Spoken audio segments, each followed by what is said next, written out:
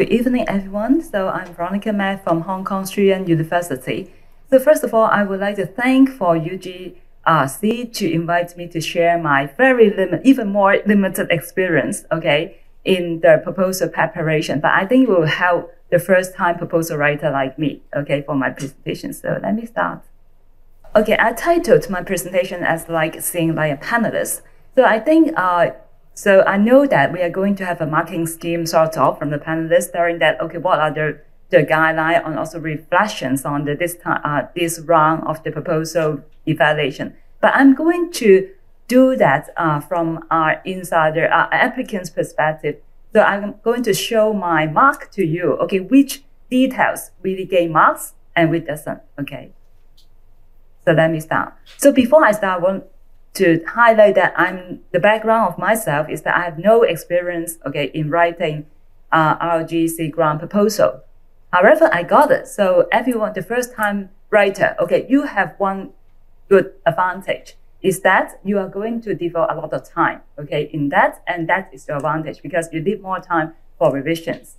And however, you also have a disadvantage is that I don't know which part, okay, will be, which point to put in the proposal is more important. So I have the blessing is that I have very good colleagues that also very experienced, especially I want to acknowledge Selina Chan. So she's sort of my advisor in proposal writing. I revised 6 times and she read for 5 times. And also Professor Hui Yufeng, comments and also support from our department head, Zhang Yuan.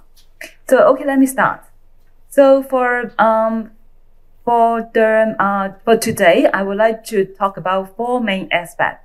Title, okay, theory, impact, feasibility. These are the 4 most important things you need to bear in mind for your proposal preparation. First of all, title. Think about title as if a brand, your proposal as a product.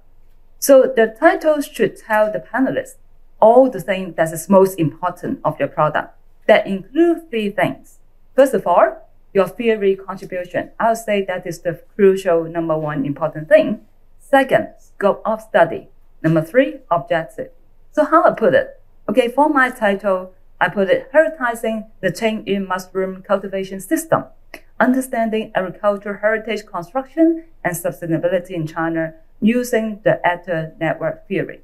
So from this title, you already know what is the subject and scope of study. It is the mushroom cultivation system in China in Chengyun. Second, objective is to understand the heritization process, how is it being constructed, and the impact sustainability. Lastly, very important, theoretical contributions. It is about using the actor network theory. Okay, so title is crucially important. Give the panelists an idea without reading your proposal, already grab what you are going to talk about. Second, theory. Theory, I would say, this is the most crucial thing in getting a FDS grant. And for this case, I only find out the niche in theory contribution until the 3rd round of my revisions. So studying some area that nobody studied before is not sufficient. You have to have either a new perspective about the theory or a new variables. For my case, okay, I studied the heritage network instead of just the actors. That is the most prominent area, okay. The current study mostly focused on the heritage transmitter and also other actors, the stakeholders. However, I studied the network. Second, new variables, that is the scientist, okay. The scientist is seldom studied as an important variable in affecting how a certain site or cultural heritage is being constructed. So I show you, okay, what is my comment I got so that you know what exactly the panelists are looking for. For example, one of the overall comment, it tells us that, okay, they value I put it like my study of the daily activities of the actors, that is the scientists, the policymakers, and also the farmer as a network is important. And other comment pointing the innovative and originality part is also pointing about the theory.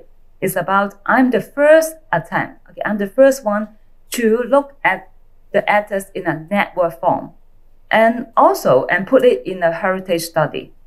Another one is about, I look at both the human and non-human actor. So this is also part of the actor network theory. It talks about that we do not only study the human one, but also the non-actor, like for my subject is like the mushroom, the landscape, the soil, the wood, the forest, etc. Number 3, okay, most important area you need to bear in mind is the impact. I think this point is also mentioned in Professor Louis Chan's presentations. I totally agree. Okay, I think for all the proposal that will have good impact not only in ivory tower, but also as for human mankind. The only tips is that how you present it in your proposal and make it convincing. So for my presentations, for my proposal, I think for when I choose different topics, I will look into, okay, which area that not only good for the theory, but also good for mankind. And so you have to have the confidence, okay, and be bold to tell the public about that. Okay, think about the present big global problem. I think if you have some idea in your mind, develop a good proposal. Don't just work on theory. In the beginning, we think that the impact part usually are the most easier part to write. However, what I found is that it is easy to write, but it is very important nowadays for the proposal approval. Because what I find in the strength of my proposal, they mention a lot about the impact that I'm contributing to not only the short term on the conservations, but also in long term about food security and also environmental protection. That is also my objectives as well, because mushroom agriculture is a kind of cash crop that is good for the farmer, good for the mankind. It is easy to farm and also to have good nutrition, okay, instead of the eating animals. Okay, we can see that, okay, this is the impact is not only limited to the strength of my proposal on the impact part, but impact can also be put in the innovative part. You see that, okay, the panelists point out that the most innovative elements of my project is that it is on the construction of heritage. It's not only about heritage, but it is about a cash crop. So from this, you can see that if you think about how that impact the mankind, you look at the angle of the crops that is affecting our daily life, and it becomes a kind of point that put into the innovative part. So it gains mass. Okay, another comment also point out the impact is that my project will benefit to the policymaker, farmers, and also for the conservation. So you can see that the impact part now is very important for whether your proposal will get the money or not. Okay, so the last part will be feasibility. After you find the right theoretical angle, after you stay out your global impact, then it is time that you point out that you are the one to carry it and it is feasible. I know that you know in your heart that you can carry out your proposal, but what you need to do in your proposal is to convince the panelists that you are the best one to do it.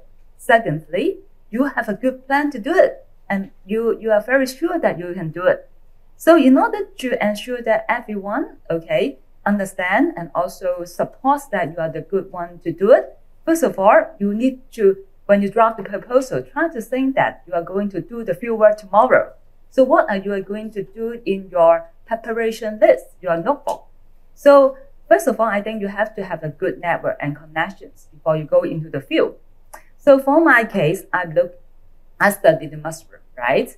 So I built up the network of the farmers in Chengyun by inviting them to be on my advisory board, the scientists, the policymaker, and also the NGOs in Hong Kong and China, so that the network already built before I do the fieldwork in China, in Chengyun. Second, okay, so for when you put down your methodology, don't just put the term like participation, observation. So I know this term is very popular now and many people know about that. But if you can put an article that they conduct a very similar research as if yours, for example, in my case, is Bluedos and Vocals, they do traditional agricultural system study in Mexico. So they are quite relevant to my study because I will go to the woodland to see how the farmer cut the scarf on the chopped wood and grow the mushroom. So when you find a similar study, put it in your proposal so that they know that, okay, the panelists can visualize how you really do it as if it is in front of them. Okay, so when I draft the proposal, I don't know this kind of detail, the nitty-gritty things are so important. But when I see the marks I got, I found they put it in the overall comments. They even put the quotes. Okay, they put the article name put down in the overall comments and even in the string. That, okay, because they believe that I can handle it, because I have the previous experience that I written in my CV, that I have done similar research before. So CV is also very important, that you need to write down what is relevant in your previous study compared with this one. And then they find, even though this is an aggressive project, they think you can do it, okay? So I'll show you another comment that also point out the similar thing. So like they point out that it's an ambitious proposal. However, I have been performed well in my previous, like the publication in top journals. And also, I also actively present in international conference. And also, I have done similar research before. So that even though now I study an area in the mushroom, they have confidence that I can do it. Even though they put some criticism, like this one, you see that suggests improvement, that is a sort of criticism about me, that I should not only look at the scientists in agriculture, I should expand it to ecologists and also natural scientists. Totally, I agree. However, they give justice to me and they further the panelists support me that, okay, because I have done a similar research in milk, that I put it in my CV, so that they have confidence that even though it is a criticism, even though I need to improve that, they have confidence that I can accomplish it. So making sure that your panelists, okay, trust you by presenting clearly in your CV, you have done something very, very relevant, and also put down all the details in the methodology at a high marks to your proposals. Okay, so last few words, okay, before I end. I would say that, okay, no luck without hard work. Okay, all the panelists are super, super smart.